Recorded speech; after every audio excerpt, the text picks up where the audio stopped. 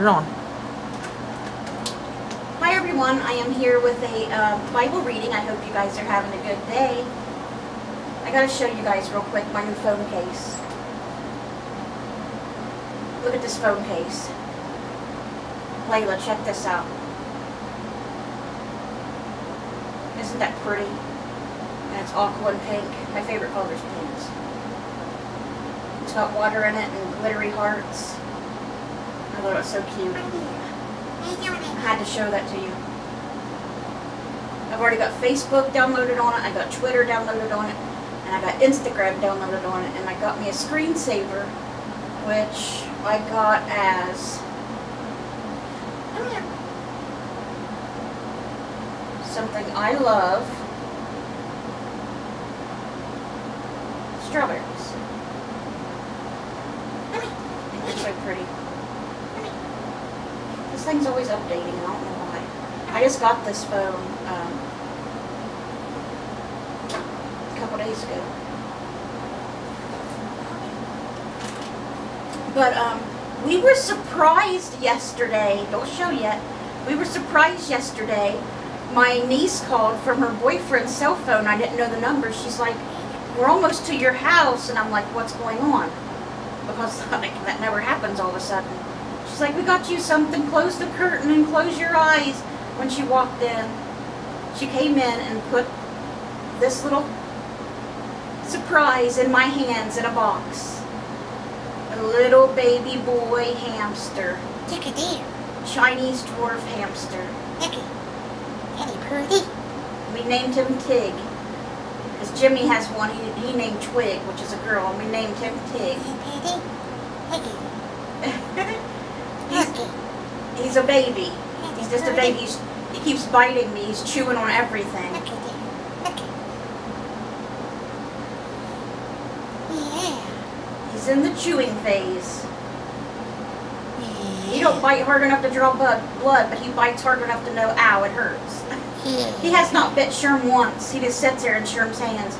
But if I hold him, he wants to bite and escape. Look at there. I think he only likes boys. Look at there. Hey, pretty.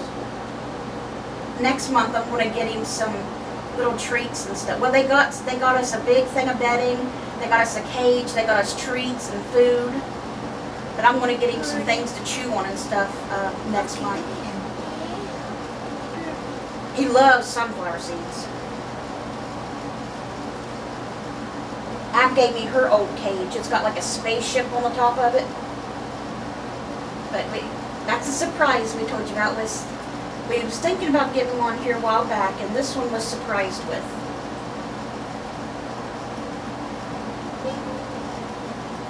Okay, so let's go ahead and begin our Bible reading. So that's our son now, Tig. I gave him a little Christmas stocking for Christmas too, like those little ones, and write Tig on it with a glitter pen.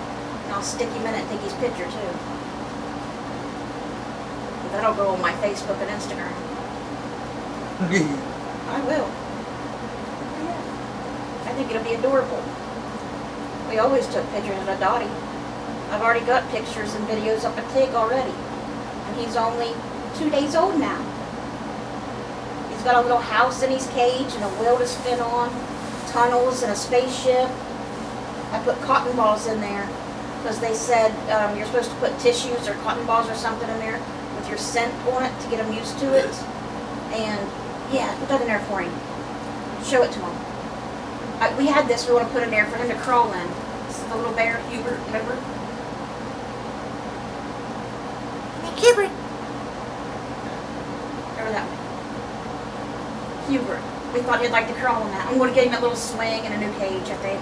When I can afford all this stuff, not all at once, because it's really expensive. But I definitely want to get him some stuff to chew on. Okay, so let's get started now. I'm just really excited and wanted to show you our son. Okay. 2 Corinthians chapter 7, verses 8 through 16. Psalm 48, which is a Psalm of Korah, Sons of Korah. And Proverbs chapter 22, verses 17, 18, and 19.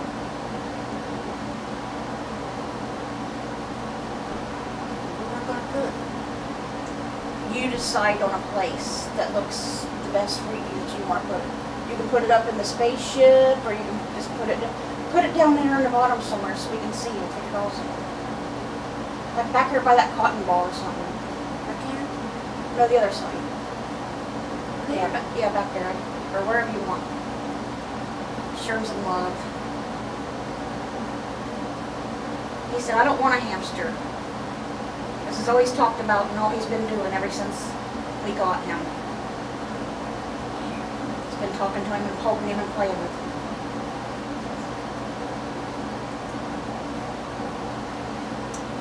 Even if I caused you sorrow by my letter, Paul says, I do not regret it. Though I did regret it, I see that my letter hurt you, but only for a little while. Just like with children, if they get in trouble for something they done, they'll be upset and mad or sad for a little while, but then they'll get over it and be all happy and love you again, you know. Yet now I am happy, not because you were made sorry, but because your sorrow led you to repentance. For you became sorrowful as God intended, and so were not harmed in any way by us. Godly sorrow brings repentance that leads to salvation and leaves no regret, but worldly sorrow brings death. See what the godly sorrow has produced in you, what earnestness, what eagerness to clear yourselves, what indignation, what alarm, what longing, what concern, what readiness to see justice done. At every point you have proved yourselves to be innocent in this matter. So even though I wrote to you, it was neither on account of the one who did the wrong, nor on account of the injured party, but rather that before God you could see for yourselves how devoted to us you are. By all this we are encouraged. In addition to our own encouragement, we are especially delighted to see how happy Titus was, because his spirit has been refreshed by all of you. I had boasted to him about you, and you have not embarrassed me. But just as everything we said to you was true, so our boasting about you to Titus has proved to be true as well. And his affection for you is all the greater when he remembers that you were all obedient, receiving him with fear and trembling. I am glad I can have complete confidence in you. Has he checked it out yet? Has he checked it out yet? Is it in there? Oh, I see. You didn't lay it down, did you? I would have laid it down so you could crawl it. He's crawling it. He's wanting to look. He's coming down now. That he loves that tunnel. Yeah, I found him asleep in it yesterday. He put some of his bedding up there and was asleep in the bottom of it. Like, where is he? He couldn't have escaped. Found him in the tunnel. Loves that tunnel. Getting a headache. First day it hasn't rained in a while, and I'm getting a headache. Psalm 48, a psalm of the sons of Korah. Not a psalm of David, but still a beautiful psalm. Great is the Lord and most worthy of praise in the city of our God, his holy mountain. Beautiful is its loftiness, the joy of the whole earth. Like the heights of Zaphon is Mount Zion, the city of the great King. God is in her citadels. He has shown himself to be her fortress. When the kings joined forces, when they advanced together, they saw her and were astounded. They fled in terror. Trembling seized them, pain like that of a woman in labor. You destroyed them like ships of Tarshish, scattered by an east wind. As we have heard, so we have seen, in the city of the Lord Almighty, in the city of our God. God makes her secure forever. Within your temple, O God, We meditate on your unfailing love. Like your name, O God, your praise reaches to the ends of the earth. Your right hand is filled with righteousness. Mount Zion rejoices. The villages of Judah are glad because of your judgments. Walk about Zion, go around her, count her towers, consider well her ramparts, view her citadels, that you may tell of them to the next generation. For this God is our God forever and ever. He will be our guide even to the end.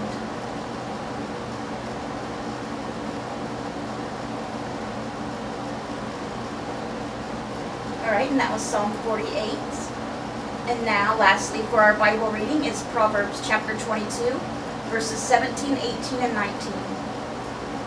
Pay attention and turn your ear to the sayings of the wise. Apply your heart to what I teach, for it is pleasing when you teach them in your heart, and have all of them ready on your lips, so that your trust may be in the Lord. I teach you today, even you. Alright guys, is he over there yet? Still not gone away. That was our Bible reading for today. I hope you guys enjoyed it, and I hope you enjoyed seeing Tig. Tig, T-I-G, Tig. Like I said, we named him that to go with Jimmy's dwarf hamster. He's got a Russian dwarf hamster. They told him that this came from Petland. They told him that this one is a Chinese dwarf hamster. I don't know what the difference is. But he's got a girl, and her name is Twig. T-W-I-G. I keep accidentally calling Tig Twig. I'm not used to it yet. Okay, let's go through the prayer requests. First off, please pray for Tig. I know you're thinking, pray for a hamster. Well, he's still one of God's creatures, and I think he's a little, scared, homesick, lonely. I know at Petland, they said at Petland they're shoved in a small cage like this, in a small box with 50 of them or more just running around together. So I don't know if they're happy to get their own little home and have all the stuff to play with and do, or they miss the other ones, That's why we want to be sure and take him out and handle him every day and play with him so he gets attention.